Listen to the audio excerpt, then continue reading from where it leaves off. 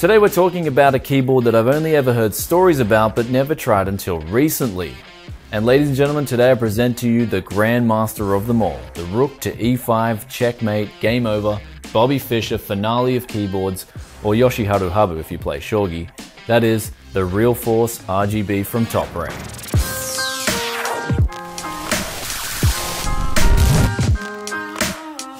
Welcome back to Tech City. This is Brian coming to you guys today with a premium keyboard, one that features the Topre electrostatic capacitor switches and RGB backlighting.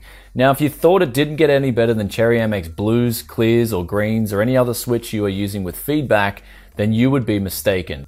Ever longed for better feedback and less noise on a switch than blues? Well, this is what you're going to get with a Topre Realforce capacitor switch. The keys are simply phenomenal to type on, and putting the keyboard on my desk and running a type racer test, I hit 114 words per minute on my first turn. Not only this, but this was on the fastest actuation setting too. And with that, I will run a quick noise test for you guys.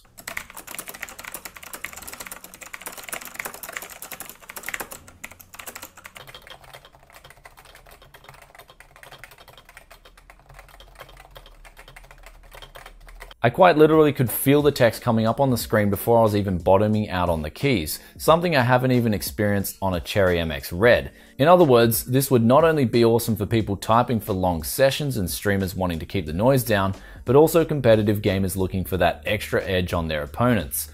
As I alluded to before with the fastest actuation setting, the new Topre capacitor switch allows you to change the actuation points on the fly, from 3mm to 2.2mm, all the way to 1.5mm, with the 1.5mm setting being suited for gamers who are at the utmost top of their game and need the fastest actuations possible. And of course the 3mm setting being for savages like myself who need forgiveness and make a lot of mistakes when typing. Though with this innovation, I've never heard of this from a keyboard before, and it's things like this that set Topre in a league of their own when it comes to keyboards. Though it doesn't just stop there, they have also implemented a 1000Hz native polling rate and have included an easy to use software suite. The program not only allows you to utilize extra lighting settings, but also control individual key backlighting and moreover control individual actuation points on every single key. Then after that you can save everything to a custom profile and change it on the fly as well. Really straightforward and simple. Though even if you don't like the software, you can still control the lighting and actuation points still manually from the keyboard itself. Lastly, another cool feature related to the lighting was that you can change the colors on even the little num, cap, scroll and key lock keys to anything you like.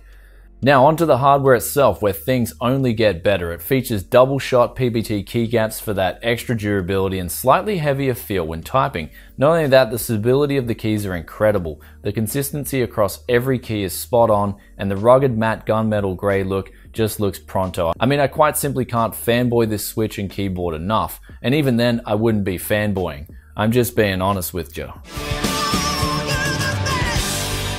Though I will quickly point out that there is no included wrist rest and no included keycap puller, which I would have liked to have seen both included if possible.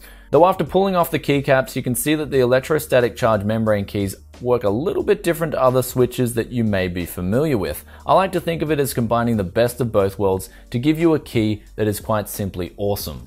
Also, the full end key rollover claims seem legit too, which when I did a spam test, it did indeed work really well, at least for my 10 fingers running over half the keyboard at one time. I quite simply couldn't press any more and the keyboard held up perfectly fine. Looking at the construction of the keyboard, it is rigid and weighs in at around 1264 grams, with a combination of metal and hard plastic used throughout the keyboard. Moving on to the bottom of the keyboard, it features 4 grips on the corners and an adjustable lever to give you 2 different levels of height. Looking at the RGB backlighting from a hardware side of things, the lights have an aura-type lighting effect that reflects off the metallic-coated backplating, which also helps contribute to that consistency when typing. The keys have a very subtle serif font, and there's also volume keys included at the top right of the keyboard.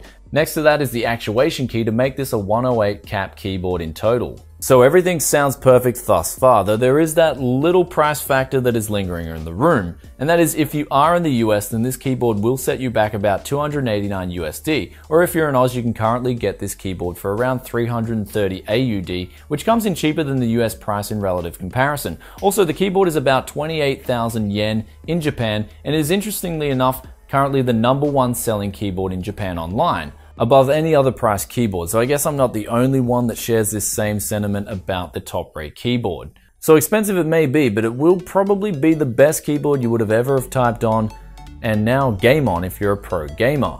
Anyway guys, hope you enjoyed this review, and if you did, then be sure to slip us a like and let us know in the comment section below, have you ever typed on a Topre keyboard before? If so, what was the experience like? And I'll catch you guys in another tech video very soon. Peace out for now. Bye.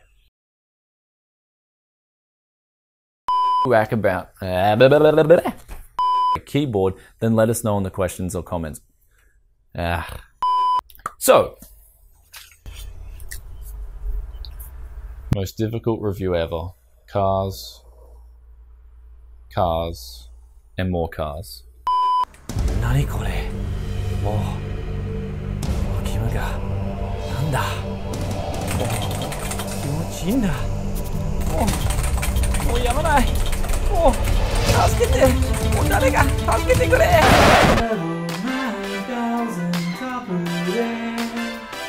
Topre!